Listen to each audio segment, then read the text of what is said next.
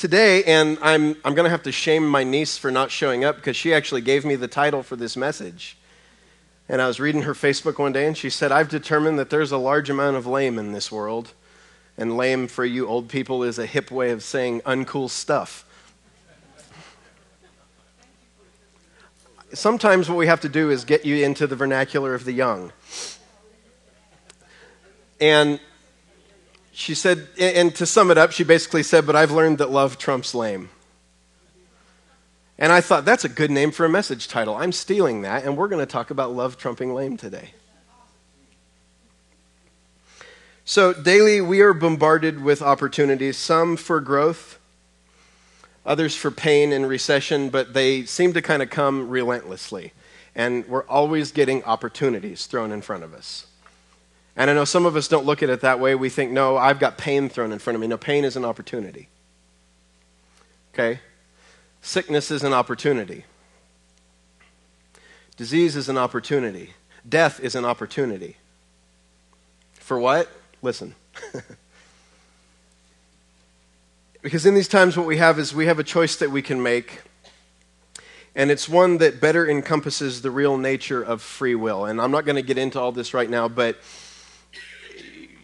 we have this notion in our teachings on free will that we can outwill God. That's what free will has boiled down to in modern day Christianity. You have free will, therefore you can outwill the creator of all life. Do we realize what we're saying when we make statements like that? I don't think we ever stop and think about the kind of things that we say. I don't think that we've thought about why the world has so rejected what we've offered is because it's garbage and they needed to reject it. Why do they reject a father who willfully abuses his children to prove his love? Because they need to. Because that's not a father. I'm not the best dad in the world, but even I can spot that as crap. Or lame, if we want to keep it clean. But in times of suffering, loss, pain, grief, lame, we can choose how we're going to respond. And this is where our free will does come into play. And I'm not talking about, avoidable suffering. We have these movements, and thank God none of us are a part of it, but we have these movements that go on in the body of Christ where people willingly throw themselves into painful situations to prove that they are holy because they are suffering for Jesus. Okay, that's avoidable suffering, and you are a moron if you put yourself in the way of avoidable suffering to try and grow yourself. Knock it off. I'm not saying this to any of you. I'm saying in case there's anybody online watching that happens to be doing that. Get away from the suffering if you can avoid it. If your husband is beating you, leave him. On the flip side, if your wife is beating you, don't ever tell anyone, but leave her.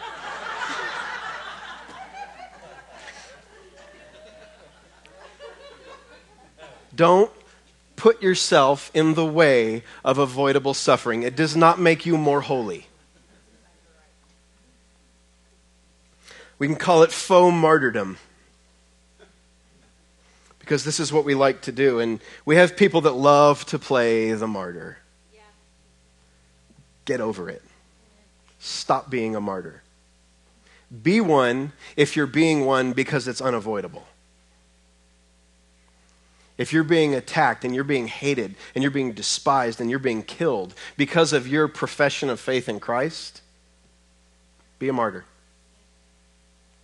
I think that's something that the modern, especially Grace Circle church, has really lost sight of. Oh, well, God wants us all rich. God wants us all successful. God wants us all... Look, this life sometimes is filled with crap. And sometimes it's going to get all over you. And sometimes it's going to take your life. And that's a promise of Christianity. Isn't that a great promise?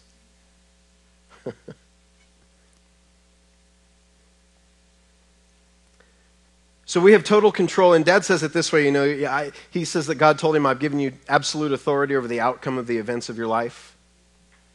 And I want to say it this way, we have total control not over what happens to us, but in how we deal with what happens to us. Because we can make a choice at that moment what we're going to do. We have a choice in how we deal with suffering, how we deal with pain, how we deal with grief. It's not that hard for someone to choose how they're going to deal with it if they win the lottery. God, why did I win the lottery? Why have you chosen me for such pain?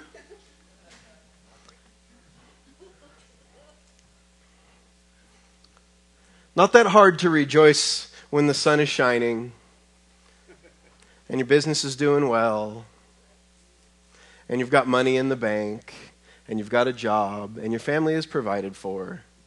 And we can, in our American Western mindset, and I do this all the time, we can get into modes of bitching and complaining because we look in our refrigerator and we're out of red apples. Got 48 green ones in there for juice, but we don't have any red ones.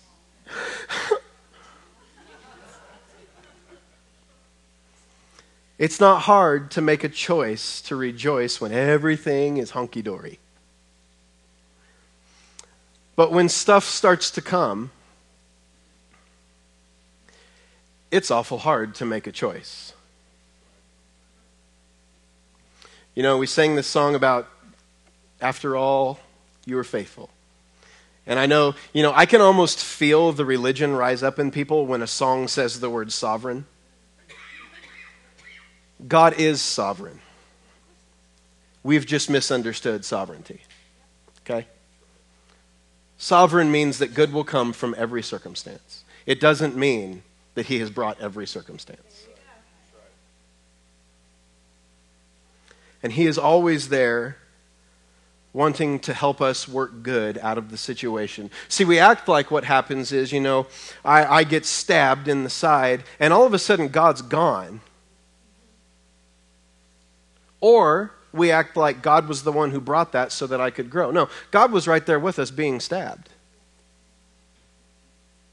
And now he's here to help us move forward and to grow and to make something good of that and to turn that into good for us. Yeah, he'll turn that into good for you. And sometimes we can't see past what's hanging in our face to see how on earth can good possibly come from what's going on right now. So how do we learn to deal with these events that we've summed up as lame?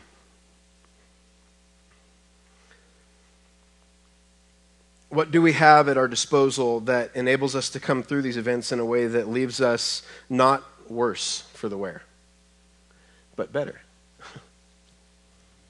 John 16:33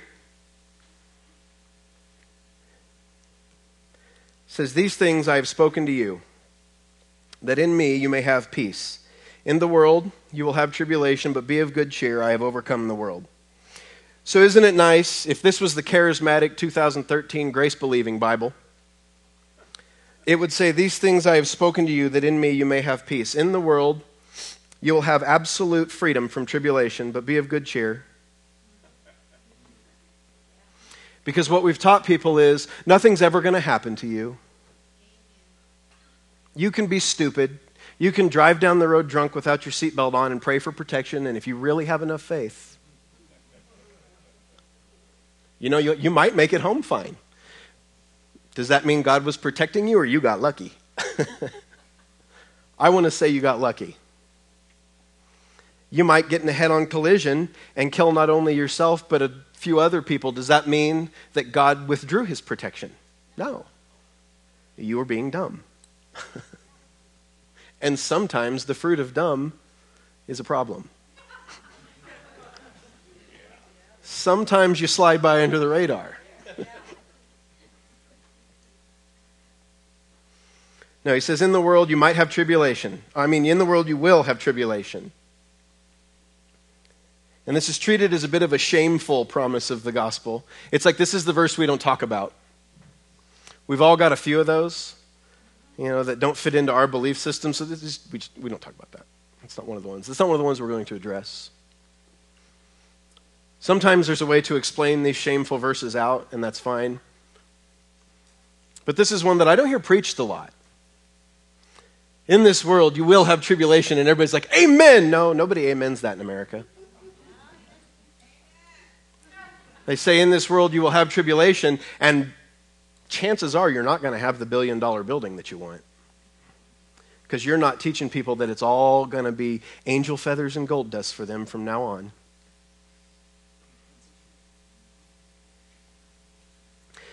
Jesus has just finished telling his disciples that he'll soon be leaving them, that they'll be scattered. And then he says, I've told you all this, that you'll have peace. What? You're leaving us and we're going to be scattered and you've told us that so that we'll have peace? Thanks, dude. So then it's for our peace that we're promised tribulation.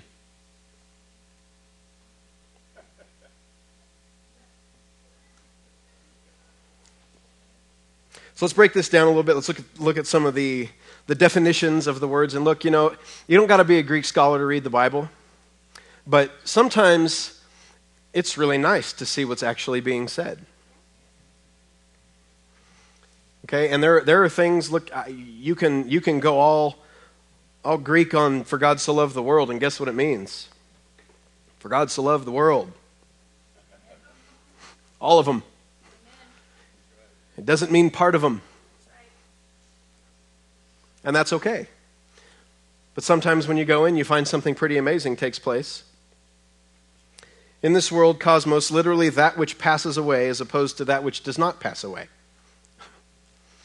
You will have tribulation, outward pressure, as opposed to inward distress.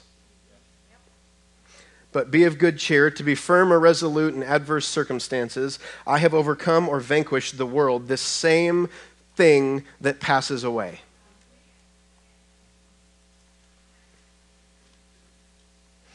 Jesus is promising us pressure from that which fades away.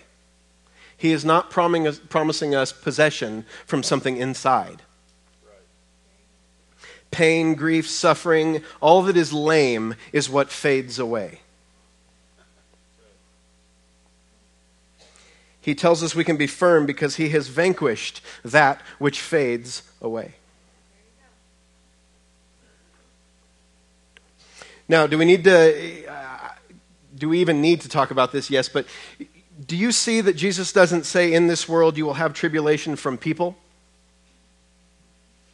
No.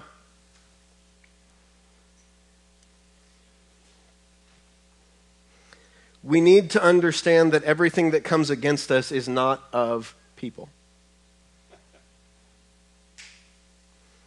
And this is a tough one, and even for me, because a lot of times, when you feel like someone is, look,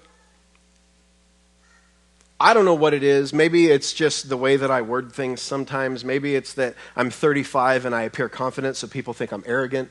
I'm not arrogant, I'm insecure. That's why I appear confident.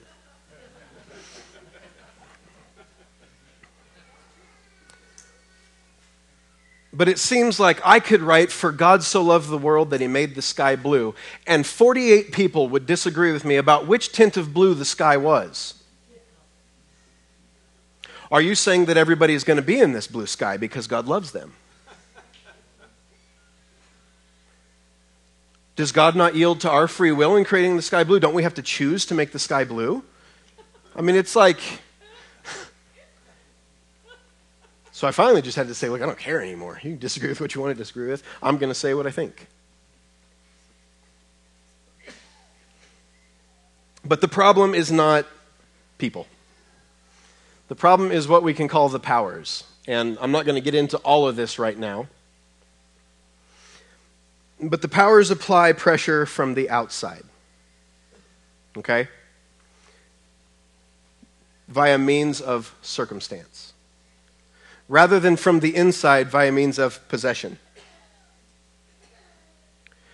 But we can be of good cheer in the face of those powers, not people, with the peace that he has given us, because he has in fact vanquished those powers. A defeated foe that is trying to fight again is really fighting a futile battle.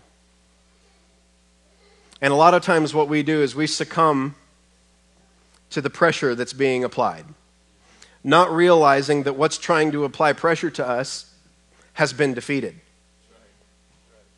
In every way defeated.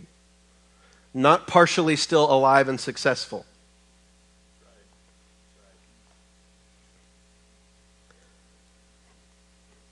The powers will always try to rob our peace, our comfort, and our rest. We need to be certain that if anything is robbing us of peace, comfort, or rest, it is something that is trying to become your God. Because this is the very thing that the Father promised through the Son by the Spirit. He's the Spirit of comfort. Jesus says, "My peace do I give to you." He left us with rest. And when things are trying to steal that from us, that thing is trying to become our God. And at the point that we allow it, it has just become our God.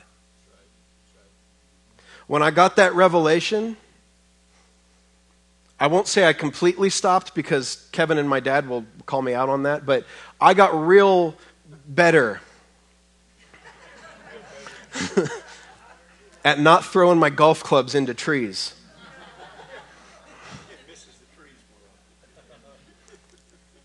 And I quit shouting swear words at my ball when it went off to the right.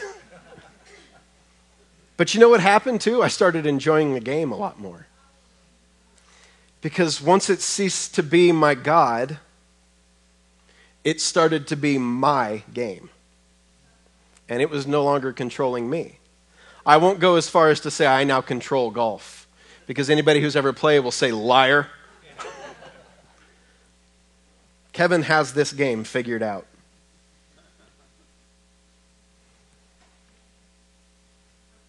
And then second, and we should know this full well, but we need to understand that Jesus' promise to us does not mean that he will cause anything to happen to us to test our mettle, to prove us, or to grow us. What we do with our pain, how we handle it, will often do these things. It will test our mettle. It will grow us. But to say that the loving Abba of Jesus does this removes his very nature as loving and removes him as Father. And it makes him the CEO of an industrial corporation as opposed to the loving, caring Abba of all. And this is the God we've presented the world with in most cases. You have a CEO who sits on his throne in heaven and is testing you because you are a product for his benefit. And based on your decisions, you will either be in paradise or smelted. That's what they do with gold. They smelt it. 1 John 4:4 says, "You are of God, little children, and have overcome them, because he who is in you is greater than he who is in the world." A lot of times this verse is used to talk about our authority over the sinner. I've actually heard this taught quite a few times in that light. You know, you can go into any terroristic country because greater is he that is in you than he that is in this world. If we would just take a step back and realize what we're saying a lot of times. A simple contextual reading will reveal that the world, in this case, and specifically he who is in this world, is, again, the powers. Okay, and you might be offended that I'm calling the forces of darkness powers, but you know what? I am all for depersonalizing them as much as possible. I don't even believe that they need an identity. And we get so hung up, oh, well, the devil's doing this, and Satan's doing this, and the demons are doing... You know what? Stop personalizing them. Call them the defeated powers and move on.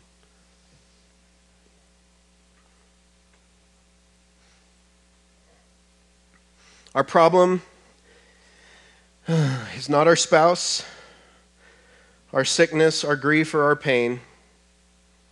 Our problem is pressure that is being applied from the outside. And when we understand this, we can start referencing Jesus' words, "Be of good cheer. I have overcome the outward pressure of that which fades away."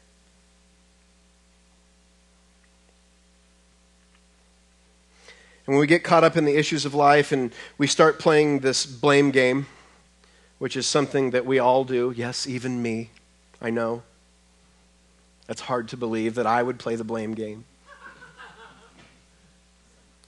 But I do it. We all do it.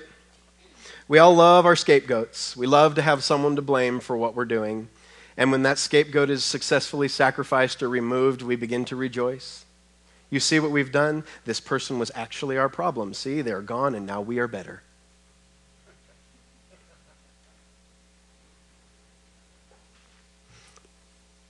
And then what happens is when we lose focus, what we try to do is apply Bible verses, mostly out of context, to our situations as though they were a magic Band-Aid. I got as many amens as I thought I would get on that. When I wrote it, I amened it. I said, amen. And then immediately I thought, nobody else is going to say amen to that. But this is what we do. We get in conflict with another human being, another child of God that he loves and cherishes, and we say, greater is he that is in me than he that is in the world, and you start to claim authority over this person that you're fighting with. Try that when you're fighting with your wife, guys. You want to see the fight get even more brutal? I have authority over you. Oh, yeah? Guys, there is nothing we can withhold from our wives that will ever cause any damage. They have about 300 things they can withhold from us that ruin us instantly.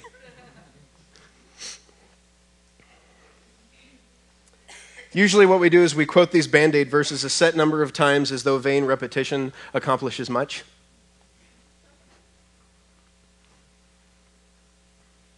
But if we can keep things in proper perspective, remembering what it is that is our problem, outward pressure from the powers, and we can take hope from Scripture, and specifically the words of Jesus, John, Paul, and others, greater is he that is in you than he that is in the world. Then it's no longer a Band-Aid verse. Then it's something that can go right to the heart of the issue and bring about healing. When we realize what's going on. Depression is not an inward issue. It is an outward issue. It is something applying pressure. It is depressure being applied. And when we can realize, Dawn got it, when we can realize that something else is applying pressure and stop playing the blame game for all the things in our life, I don't care what you're blaming, it's not your fault any more than it is your spouse's fault. I'm not saying we don't need to take responsibility when we've been a jerk. Okay, guys? We do need to take responsibility, okay? But we need to understand that the sickness, whatever it is being applied by an outside force.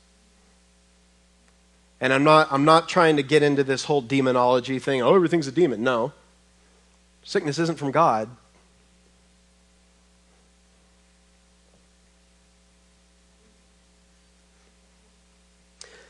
The powers then are destined to fade because they are in this world, and we can enact their fading more quickly by resting in the peace that Jesus has given, more specifically because you have overcome them. You are of God, little children, and you have overcome them, because greater is he that is in you than he that is in this world. And if you already have overcome, my goodness, that makes it easy.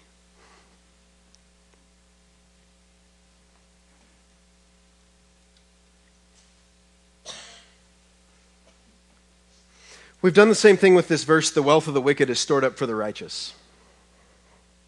And I remember I asked my mom a long time ago, before we really began taking the path that we're on now of looking at people as included, and before we really, I said, what does that mean? Why does it say the wealth of the wicked is stored? Doesn't God view everyone as righteous?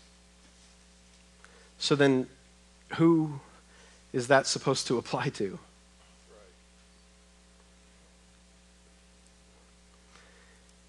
And most of the time what we do, and especially if we're building a new building or we're launching a worldwide TV broadcast or we're doing, something that requires a lot of money, we begin to say that anyone we want money from must be unrighteous and that their wealth is stored up for us because we are righteous. How many of you have heard this verse used in taking up offerings?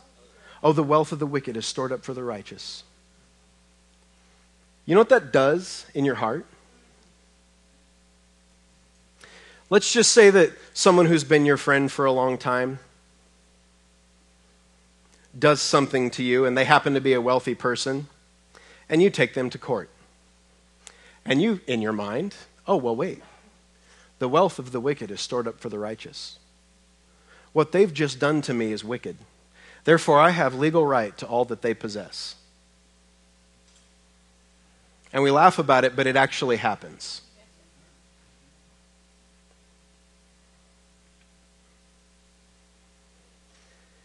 And so what we say is that anyone we want money from must be unrighteous. And what we begin to do is we create us and them.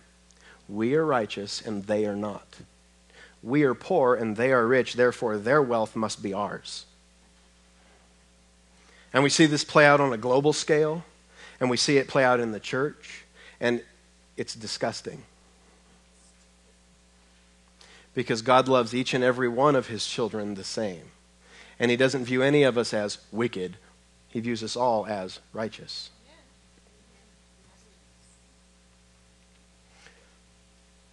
I often wonder how we would take verses if we were to just throw the opposites out there. The poverty of the wicked is stored up for the righteous. I don't think you'd ever hear anybody preaching that message. Well, no, look, if God's going to be, some cosmic divine Robin Hood and take from one and give to another, needs to apply across the board. So if he's taking from the wicked and giving to the righteous, does he only take their wealth? What if they're sick? Is he going to give me that too? What if they're poor? What if they're in a miserable relationship with their spouse and I've got a good one? Crap. Is he going to give me that? No.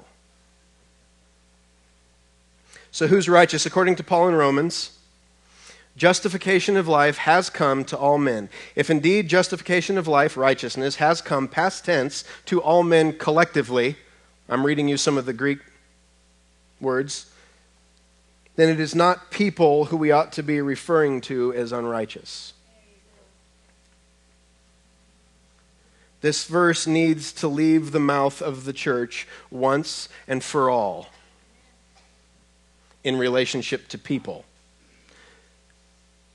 Because what's going to happen is, and it happens over and over and over and over, and it's going to happen if you proclaim this verse and you're referring to people, this will happen to you. You're going to get into full-blown mimesis, which is desire leading to disaster, and begin to assume that anyone who is wealthy is unrighteous, therefore I deserve their money. I'm not going to make any political comments. But what we're talking about is how love trumps lame in our lives.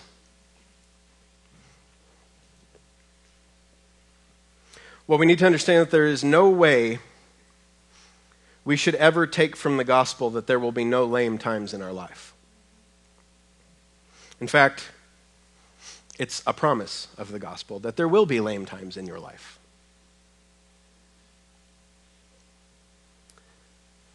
But when these lame opportunities present themselves, we have something inside of us that can and always does trump lame. It's the ace of spades.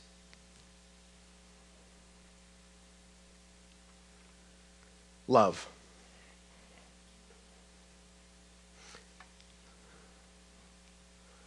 And I love how people have made a religion out of love. I'm not religious. I'm not a Christian. I don't believe in all. I just believe in love. Look, that's all pretty to say, and you're very flowery when you say things like that. But it's utter crap. Because love is not an impersonal force. Love carries no meaning apart from the person who gives it to the person who receives it. It of itself did not save you. Love did not deliver you. God was in Christ reconciling the world. And that is love. And he was unleashing that love on people. Love means nothing without people. We can't define a force like love as an impersonal force apart from the very beings that give it meaning. And this is what we've started to do. We're branching out, and I know none of you guys are, but we're branching out into religious pluralism of, oh, everything's okay. I'm okay, you're okay. You can believe however you want. You know, you can believe however you want. You're free to do that. But the very heart of inclusion is that Jesus Christ loved us. And this is love, not that you loved him, but that he loved you.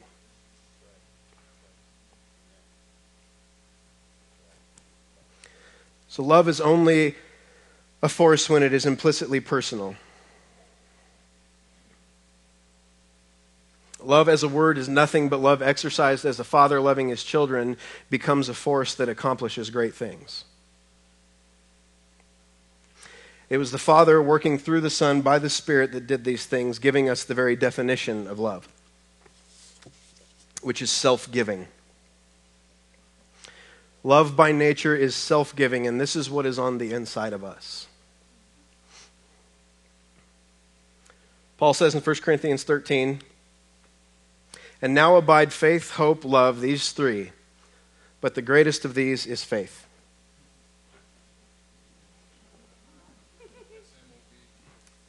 Oh, I'm sorry. That's the insert recent movement here translation.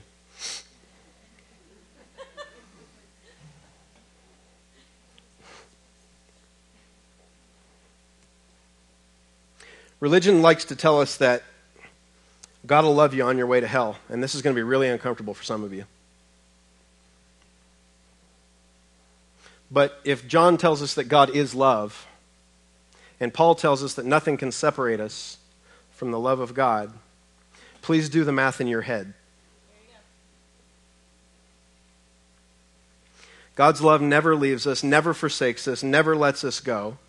His love is with us whether we believe it or not, whether we accept it or not, and whether we want it or not. It invades our will to love us. It says, I don't care what your choice is, I love you anyways. I don't care that you don't believe in me, I still love you.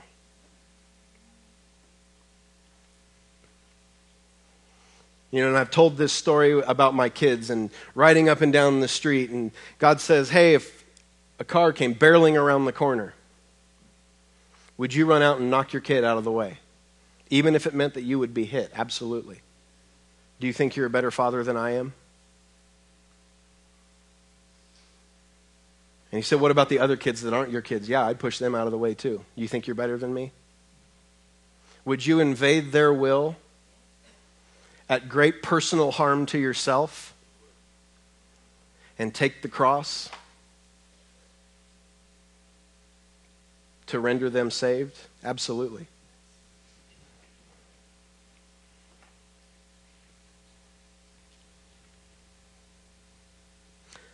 We're just going to read the whole thing of 1 Corinthians 13. And what I'd like you to do is to keep in mind that John said God is love. Though I speak with the tongues of men and angels, but have not love, I have become a sounding brass or a clanging cymbal. And though I have the gift of prophecy and understand all mysteries and knowledge, and though I have all faith so that I can remove mountains, but have not love, I am nothing. And though I bestow all my goods to feed the poor, and though I give my body to be burned, but have not love, it profits me nothing. Love suffers long and is kind. Love does not envy. Love does not parade itself, is not puffed up, does not behave rudely, does not seek its own, and is not provoked, thinks no evil, does not rejoice in iniquity, but rejoices in the truth, bears all things, believes all things, hopes all things, endures all things. Love never fails. But whether there are prophecies, they will fail. Whether there are tongues, they will cease. Whether there is knowledge, it will vanish away. For we know in part and we prophesy in part, but when that which is perfect has come, then that which is in part will be done away. When I was a child, I spoke as a child, I understood as a child, I thought as a child. But when I became a man, I put away childish things. For now we see in a mirror dimly, but then face to face. For I know in part, but I shall know also as I am known. And now abide these three, faith, hope, and love, but the greatest of these is love. This verse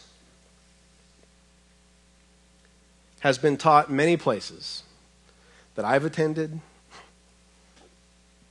as how to prove that you're really walking in love. No, this is not a verse of requirement. This is not a passage telling you what you must do to prove that you are in love. This is a passage telling you what the Father is inside of you.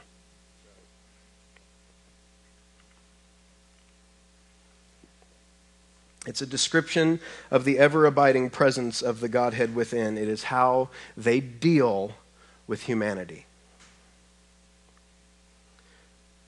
We're going to do the same thing. We're going to go through these and we're just going to look at the definitions of these words.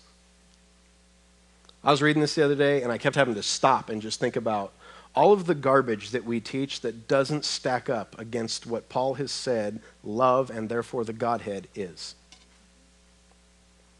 Suffers long, to bear up under provocation without complaint.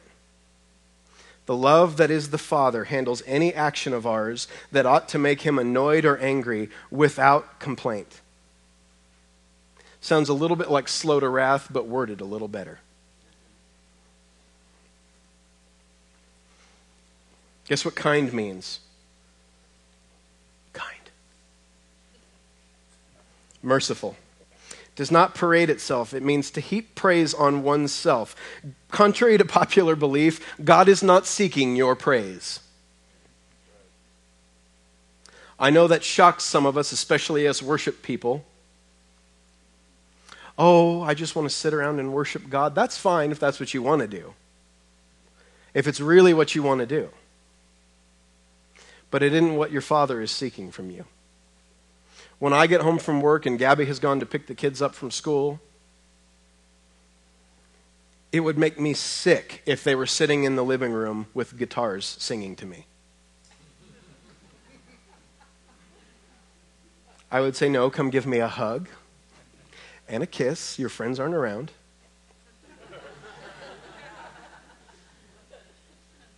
Tell me hello. Tell me you missed me. Tell me it's good to see me.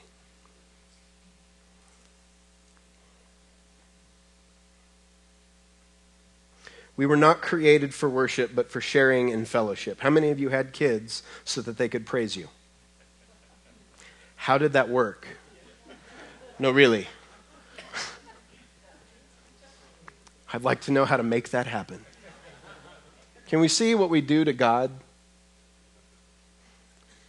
I mean, I thank God that I wasn't raised under the abusive church that a lot of people were raised under. We didn't go to church a whole lot. When we did go, I didn't pay attention. And whenever there was garbage being taught from the pulpit, my dad would sit there and go, no, no, no, no. And Mom would just go, we can't come back here. And then we'd disappear for a few weeks and we'd find a new church. Regardless of how cute I thought the girl in the youth group was.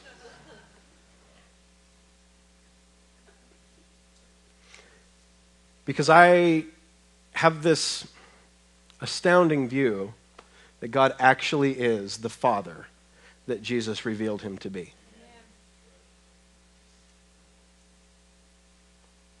And you see, the incarnation says something extremely powerful to us. That God refuses to be God unless he can also be Father.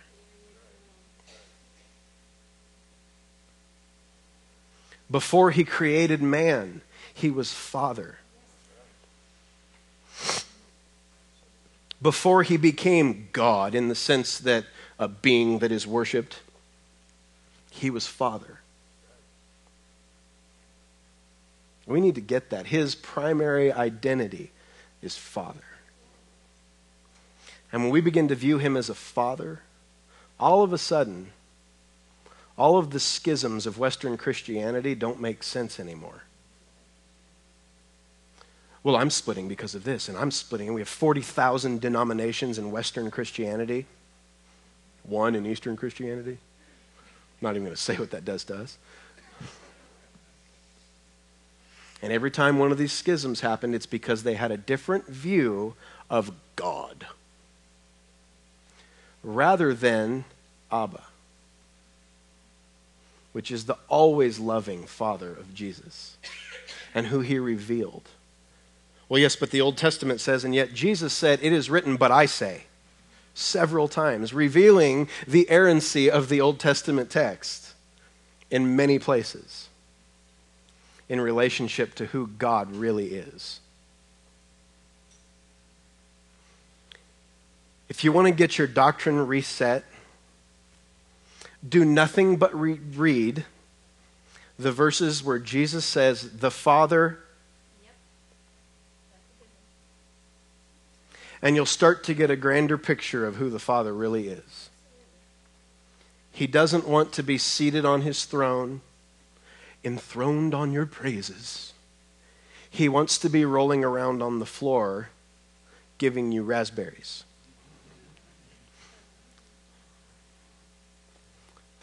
Or playing poker, if you're a man. He wants to do what you want to do. He wants to be with you and just enjoy your presence.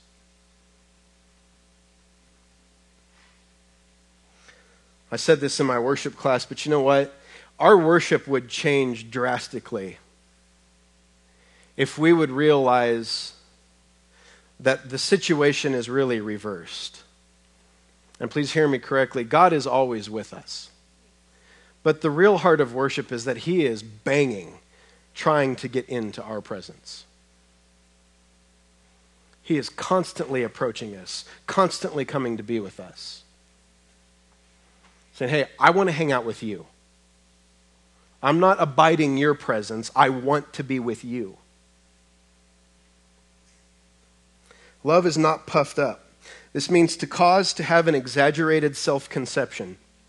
God's love is not self-seeking or self-promoting. He is not exalting himself through his love for you. He is exalting you. Does not behave rudely, and we've heard this, "Oh, well, that means you can't swear." Well, then the pastors in this church are in trouble. No, the love that is the Father does not behave disgracefully, dishonorably, or indecently. Okay? And this is something that, we love the marriage metaphor. I am the bride of Christ. And look, the marriage metaphor is a good metaphor for the relationship that the Father has with humanity, and that's fine, and I get that it's a committed relationship. It's something that God hates divorce, so he's never going to divorce from you, and I get that. You are not the bride of Christ. You are his brothers and sisters, and we are not in an incestual relationship with our brother. God is my father, not my father-in-law.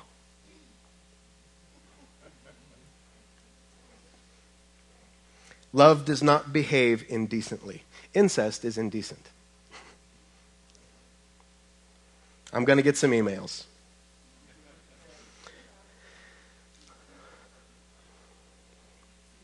The next two, I think, are really the heart of it all. Does not seek its own.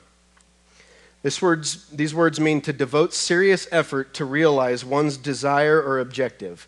To strive for, aim at, try to obtain, desire to wish for. More literally is translated, does not seek herself, and means does not seek to be returned in like manner. Let's look at what that means. Does not seek to be returned in like manner. The Father isn't seeking for anyone to love him back. He's not sitting in heaven, biting his nails, waiting for you to say yes. He loves you regardless. Jesus is not sitting with his cell phone waiting for his prom date to show up, hoping there's going to be enough food at the feast for the few who respond. No, he's already had a place prepared for you. I go to prepare a place, not I go to hope that you will come. This is the very center of love. It is self-giving, not self-receiving. And we could get into all kinds. Look, I could teach a message on how you are not loving your spouse if you're trying to get anything from them. And you would all feel convicted, and you would go home and apologize, and we would have a great marriage revival. But the love that is inside you is the Father's love, and it is self-giving. And yeah, let it flow out.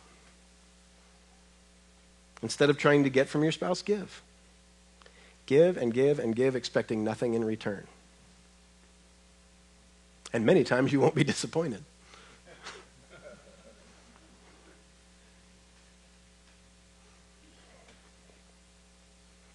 Is not easily provoked means to cause a state of inward arousal, to urge on, to stimulate, especially to provoke to wrath or irritate. Get this loud and clear, that God's love cannot be provoked to wrath.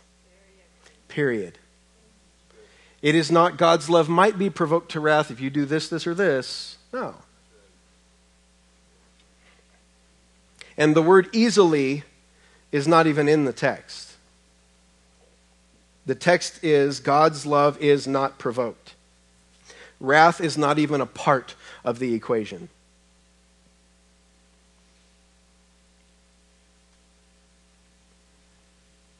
Thinks no evil, to give thought to think about, consider, or ponder anything socially or morally reprehensible.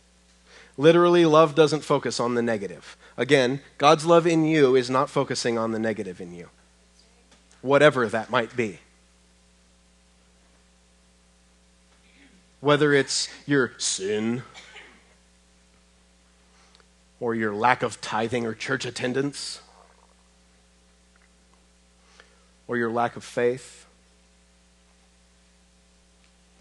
Look, and I see people be told all the time, oh, well, you're sick. That's a fruit of a lack of faith. You know, if you're sick, you just need more faith.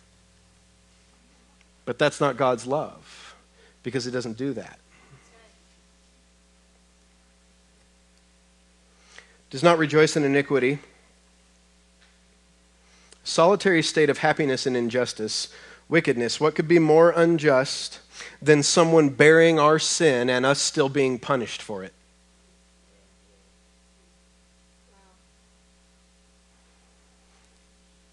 You see, one thing the Western church has done, we've backed ourselves into a corner. Because we've started with a God who is just. And this is the way that all the minus a few particular denominations, we begin with God as just, and God's justice must be served. And so this is how we justify our doctrines that we have about penal substitution and things like this. Oh, well, in order for sin, we must extract this much flesh to pay for the sin, and there must be death because the wages of sin is death. And we have this just God. But the problem is we've backed ourselves into a corner.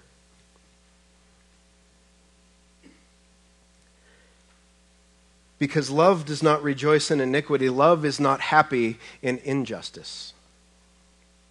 And if love is not happy in injustice, like I just said, what is more unjust than the man who we say was stricken by God, taking our sin, and us still being punished for it?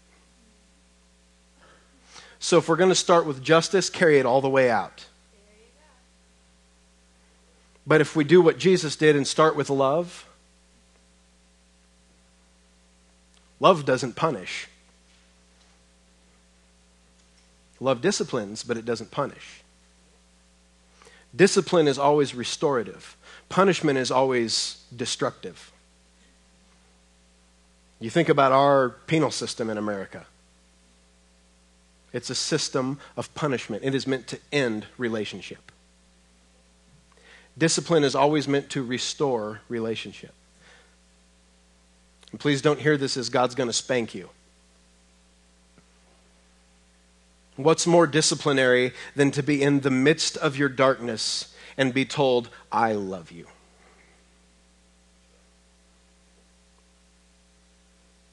I love what Joseph Prince says. He said, if you're addicted to pornography, stop trying to go away from pornography. Watch it and say, I am the righteousness of God, and He loves me. Because that will discipline your heart. Because you'll receive love, and it corrects. And it's restorative.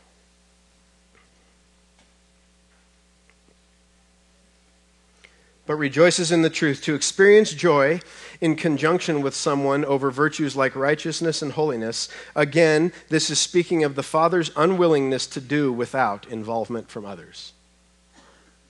He is unwilling to simply be God. His desire is to be Father.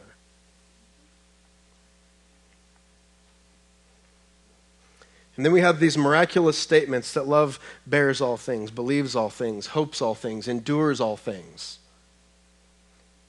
Bears all things of love that throws a cloak of silence over what is displeasing in a person.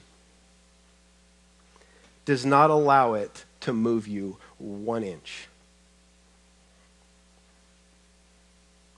Believes all things, to consider something to be true and therefore worthy of one's trust.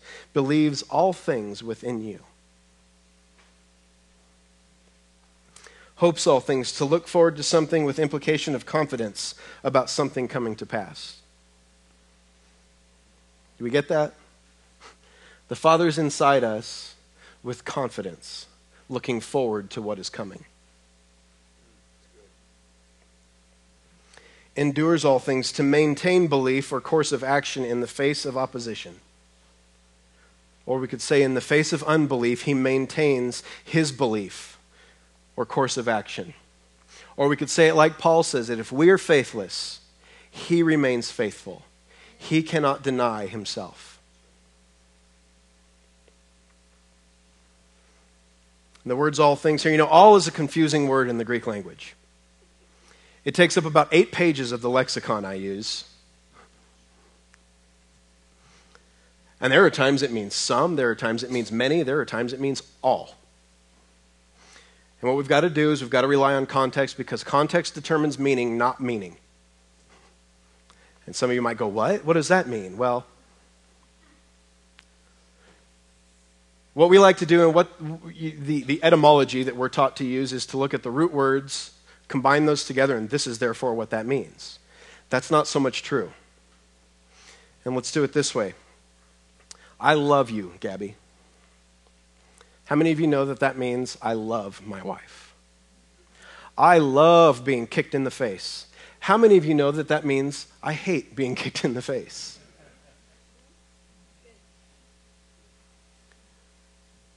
I love this pizza.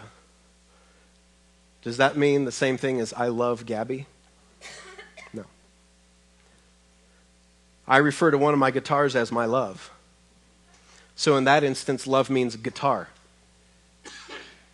Context determines meaning. So when we see all of Judea came out to hear him, does that mean literally that everybody that was in the entire country came? No.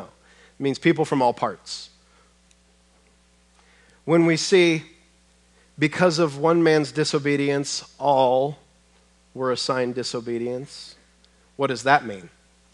Did anybody escape what Adam did?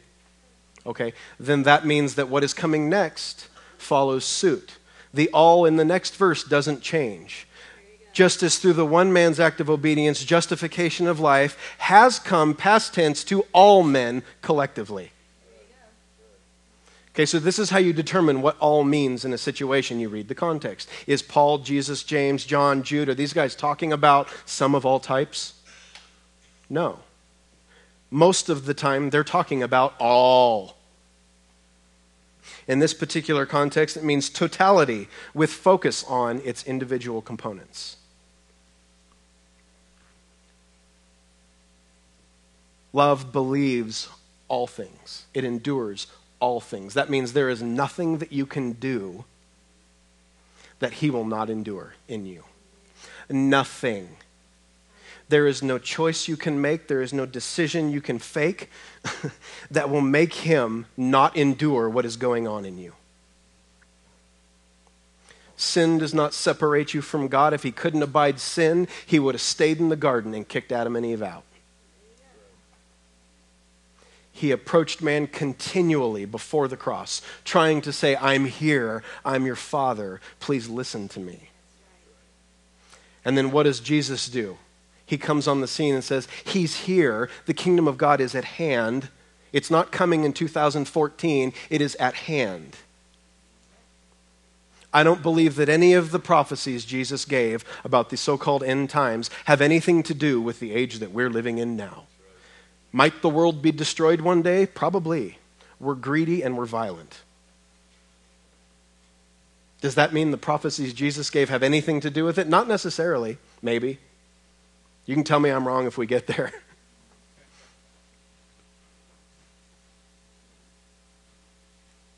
Love never fails. I want you to hear this because this definition actually made me laugh. A negative, indefinite point of time.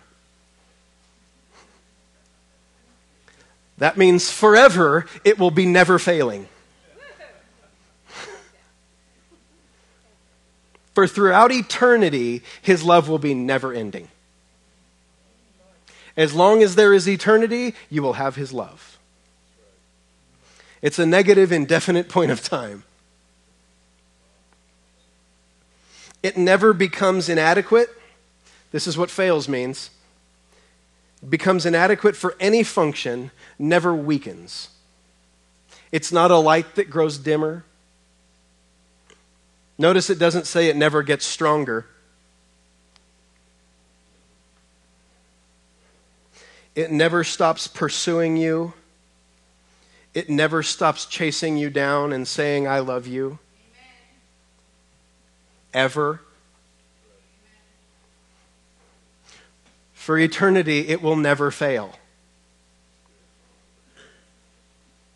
Prophecies will fail. Knowledge will fail. Tongues will cease. But greater than faith, greater than hope, is love. Greater than all that is lame is love.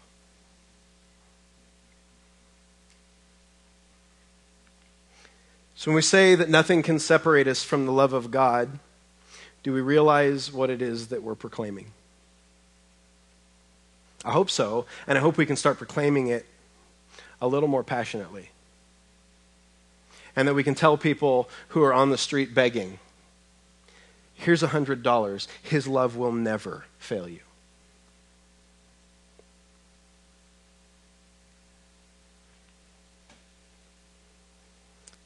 The center of divine love is self-giving as opposed to self-receiving. And we've been taught that God's love is only beneficial if we receive it, and we will only have it if we desire it. But the truth is found in the meaning of these words penned by Paul. Love does not seek its own. Love does not seek herself. She does not seek to be returned in like manner. The love of the Father is not seeking reciprocity. I used it in the sermon. It was given without condition, self-giving. We've conditioned others to believe that God's love is self-receiving, that he is waiting for you to return it. But here it is in black and white. God is not seeking for his love to be returned. Do we return his love? Yeah, we do. But that's not what he's seeking. Do I love the Father? Absolutely. Do I love Jesus? Yeah. Do I love the Spirit? Yep. Do I love you? Most of you. The verdict is still out on some, no.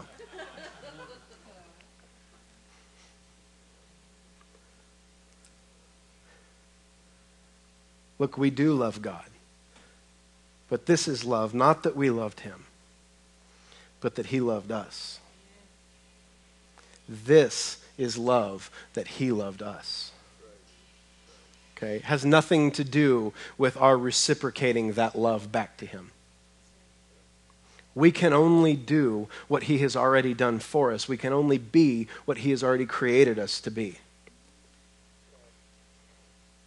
We see it in the Old Testament. We see God tell Abraham, I'm going to steal my dad's teaching here.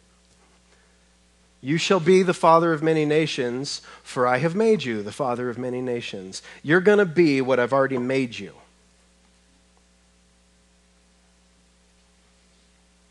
So why can love trump these lame situations in every instance? Because love is seeking nothing from us, only to give to us at every turn.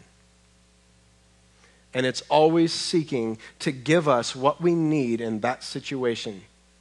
I've said this here before. Love is not love when it's exercised in spite of darkness.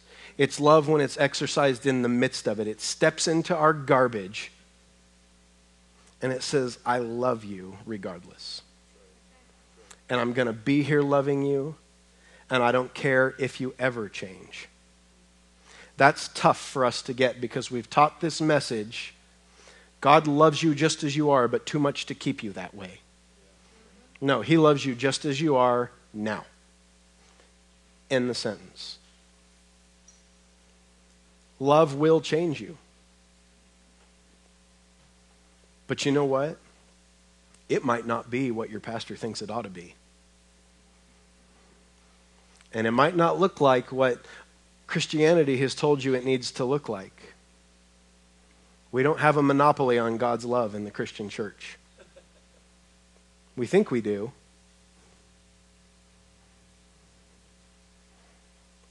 Say something even more bold. We don't have a monopoly on God.